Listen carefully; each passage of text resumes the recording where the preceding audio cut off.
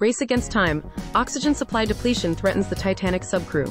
The search for the missing Titanic submersible has reached a critical stage as oxygen supplies dwindle. The vessel, named Titan, lost communication while exploring the Titanic shipwreck. Rescuers have deployed ships, planes, and underwater craft to the vast Atlantic Ocean area, twice the size of Connecticut. Despite hearing underwater noises, experts remain uncertain of their origin.